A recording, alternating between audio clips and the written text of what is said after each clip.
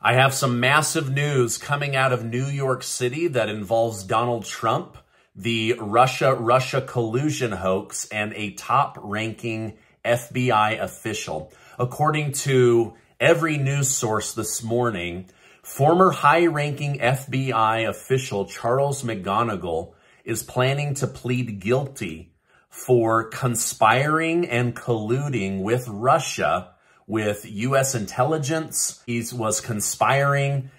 He's going to plead guilty to money laundering. Now, the irony of this is so rich because this FBI official was one of the top-ranking FBI members that tried to pin former President Donald Trump for being in collusion with Russia.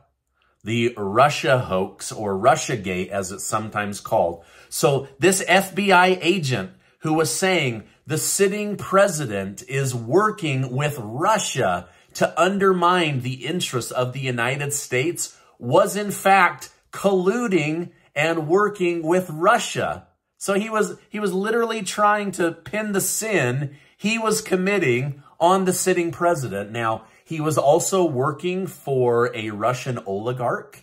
He was hiding over close to $250,000 from working with the Albanian intelligence agency. He was being paid by them. So this guy is about to enter a guilty plea and he's about to go off to jail. But this is a guy who played a major role in the Donald Trump Russia collusion story. And it was him, in fact, that was colluding with Russia.